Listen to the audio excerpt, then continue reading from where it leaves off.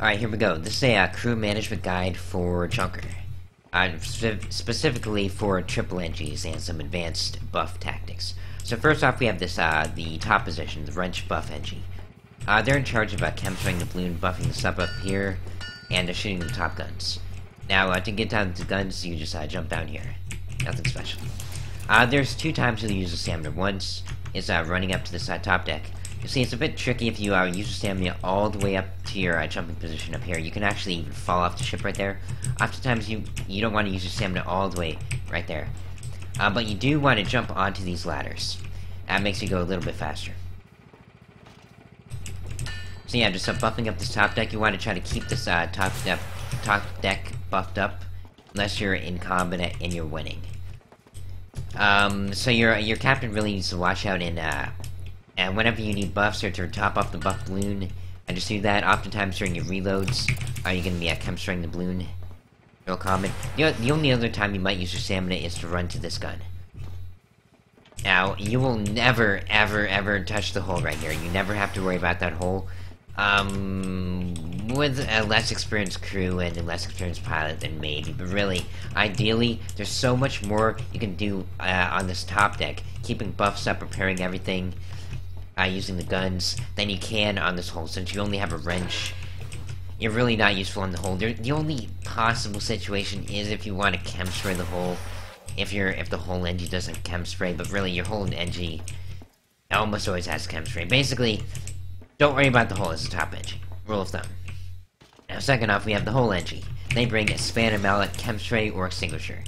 With a longer reload gun, like a 6-second reload, like a Banshee, 6.5 seconds Artemis, you really want chem spray, because every reload, get off, tap the hole. Every single reload, guys. You see, there's two ways to repair the hole. Once you can tap it, the other way, stand below it, and rebuild it. If you need to hit it more than one time, then you gotta stand below it. It's really easy, just stand next to it. It doesn't have to be anywhere special, you can be anywhere around it. Just aim your little dot right at the hole right there.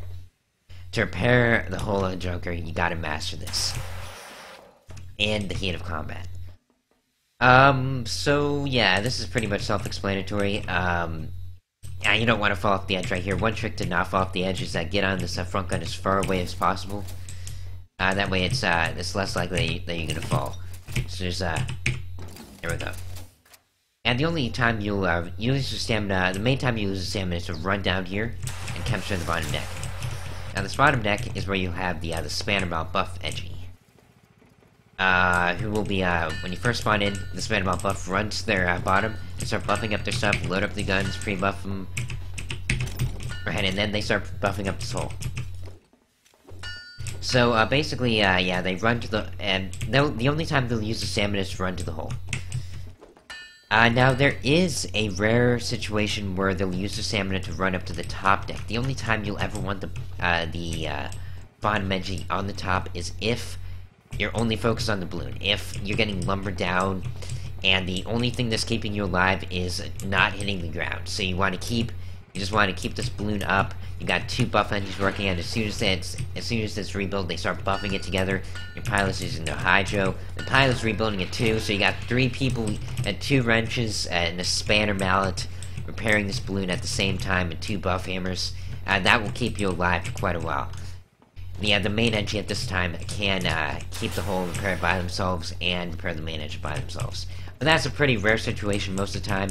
The Spanner Mallet buff doesn't leave the bottom position except to repair and buff the hole. To rebuild the hole.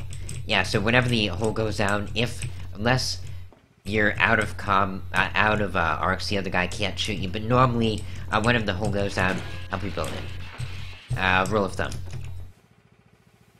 Because at that point, your pilot's going to try to avoid it as much fire as they can, because you're in Junker, you cannot get hit too much. If you get hit in the hole, you're going to start dying pretty fast. But it's alright, you got a ton of armor. And with a buffed armor, you have more armor than a galleon. Much more armor than a galleon. But we pretty much handled everything. The only other time you might use the Spanner Mallet chem on the front might leave their position is to go up to this top deck in a very specific circumstance. Basically, if the pilot has maneuvered you out of harm, and you have and the right side cannot use a trifecta. And this right side for this Junker can have a trifecta. We got a Gat, a Flamethrower, and a Banshee. Since the Banshee and the Flamethrower have 60-degree arcs and the Gat has 50-degree arcs, we can get a trifecta here. But let's say you have a Gat and a Mortar. With the Mortar, you can't quite get a trifecta. So, with a Mortar, I call my Spandam Mallet Chem to the front, or... Well, with the Mortar, I actually have an extinguisher because we have mines on the left side, but that's a different story. That's besides the point. I call up the main engine, unless we are taking armor damage, I call up the main engine to repair this top deck. Why? Because we're going to be burning your engines full time. We're burning your engines, we're burning our balloon, we're doing everything we can to keep this Gat Mortar on the other guy. And we're just burning them and keeping everything repaired up here. Or you can have the main engine shoot the Mortar and have the wrench buff everything up there. If the stuff isn't buffed, then you have the wrench buff up there. If the stuff is buffed, then you have the wrench buff buffing the Mortar and the Spandam Mallet Chem or extinguisher repairing the top deck. Really, extinguisher is enough on a junkie. You just got to make sure to use to repair the hull during reloads. I bring an extinguisher when there's a mine on the front. Mine has a real quick reload, so you don't have time to cam every reload. And honestly, the Junker hull is good enough. It has enough hull that you don't need to, then you can afford to take a little bit of damage. You don't want to take too much, but you can afford to, especially since if you have all buffed engines, a buffed balloon, then you're just so maneuverable. You have just so much, you have so much to work for, especially against an unbuffed ship. So yeah, I think that pretty much covers, crew management on a Junker. The only thing left is for the pilot to call positions. Whenever the top NG isn't shooting or you need repairs, you gotta toggle them to the top to repair buff.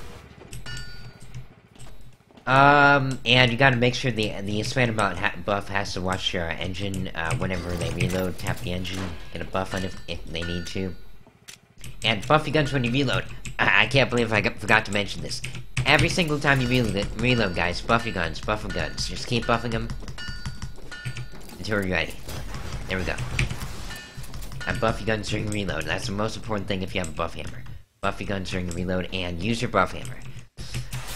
So now, I think that covers the Junker. There's a lot of different setups, like with trifectas on both sides. This is a double trifecta Junker. Oftentimes you'll only have a bifecta. And the setups are a bit different for them, but it basically works all the same. So I think we got everything covered, so enjoy and have fun.